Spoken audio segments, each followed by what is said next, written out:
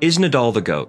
If you're a tennis fan, at some point in your life, you've been sucked into the GOAT debate between the big three of Roger Federer, Rafael Nadal, and Novak Djokovic. The big three have dominated the tennis courts on all surfaces, and even though there is a surge of younger players challenging their status at the moment, they are still sitting comfortably on the tennis throne, and the biggest proof of that is Rafael Nadal's recent Australian Open Championship. In 6 months, Rafa got off the crutches, got back in form, and was ready to compete on the biggest tennis stage in the world. But despite his skill, it's this killer warrior mentality that keeps Rafa relevant. You just simply cannot count him out. This is why Rafael Nadal is now officially the clear favorite of the greatest tennis player of all time. Be sure to stick around to see how he lifted himself to that status. After a 2003 second-round loss at the US Open, Rafa said it all. "I'm a fighter, I fight all the time." Almost 20 years and 21 Grand Slam titles later, that warrior mentality is still at the core of his game.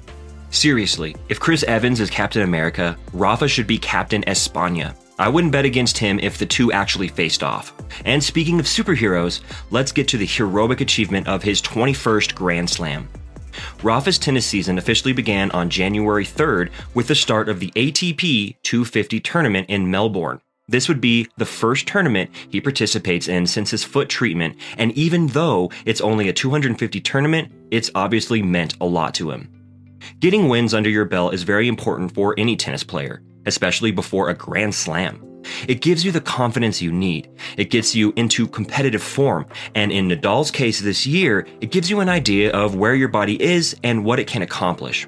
If you were a Nadal fan, watching him play this tournament would have given you plenty of reasons to be hopeful. The Matador seemed to be firing on all cylinders and managed to bulldoze his way to the title without dropping a set. Fun fact, this tournament would be the first Rafa wins in Melbourne since his maiden Australian Open in 2009.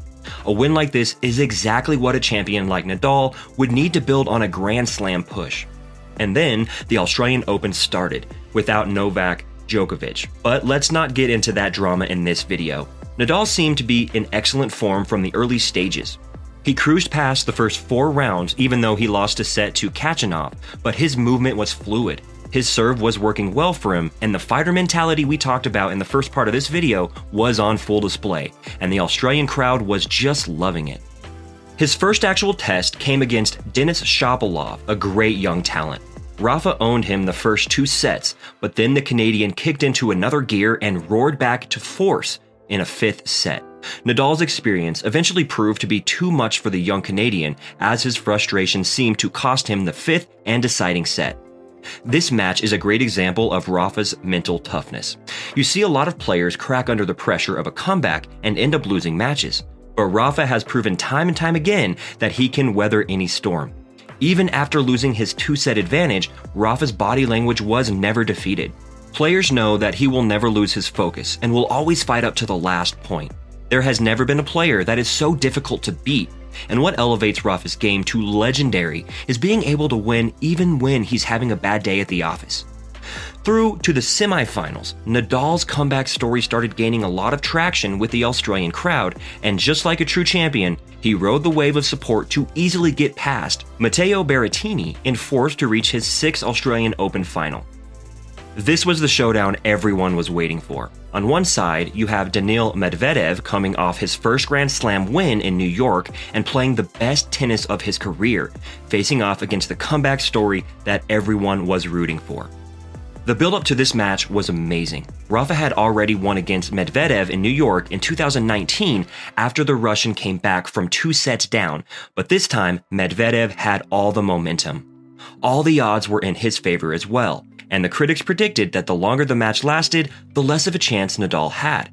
Big mistake betting against this Spanish bull.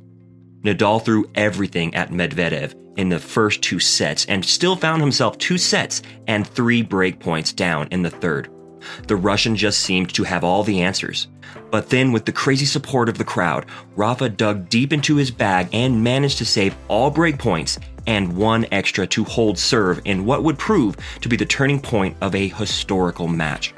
This key moment in the 3rd set with Nadal down 3-2 and facing 3 break points is vintage Rafa. It's moments like these that give Rafa an edge over Djokovic and Federer in the GOAT debate.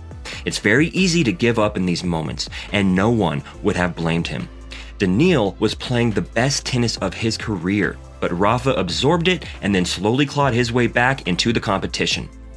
The rest of the match was a classic in almost every point, and after 5 hours and 24 minutes, Rafa threw his racket on the court and celebrated his 21st Grand Slam after coming back from 2 sets down in the second longest Grand Slam final in the history of the game.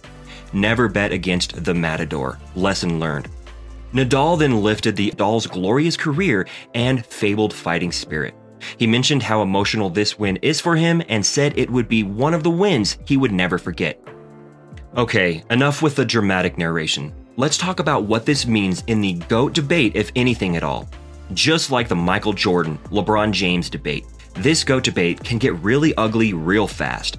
But let's not let the fanatics ruin a golden era of tennis shared between 3 great champions. At the end of the day, going with any of the big 3 as a GOAT would be a safe bet, but Rafa sure has reminded us this year of his greatness and why he's just a different beast. There's nothing more alluring than an underdog story, and just when we counted Rafa out, he roared back into the debate stronger than ever. There is no question that his mental toughness is the best in the game, or even of all time. He may be close to 36, but his approach and his belief are still as young and agile as ever. So if you want to consider the number of Grand Slams, Rafa is on top right now. Federer is injured and Novak is having a lot of issues playing tournaments due to vaccine mandates. If all remains the same come June, then he won't be able to play the French Open, which as we all know is Rafa's backyard even though Djokovic beat him there in last year's semifinal. But the truth is, there are many more criteria to rate these giants. If you consider head-to-heads, Novak is the GOAT. He leads Nadal 30-28 and Federer 27-23. We can also talk about career winning percentage, dominance, elegance, and even class. But no matter who you think the GOAT is, one thing is for sure. As tennis fans, we are all very lucky to be living at a time when we can see 3 giants deliver to their fans at the level these 3 legends are. All 3 of them have spoken about how the other 2 have made them better players, competitors, and ultimately athletes. So for the sake of argument, and as a tribute to all 3 legends, let's give each his GOAT surface. Rafa is the GOAT of clay, Roger is the GOAT of grass, and Novak is the GOAT of hard courts. How does that sound? Anyway, enjoy the resurgence of Rafa for now, and let's hope it'll inspire Roger and Novak to give us something special in the slams to come.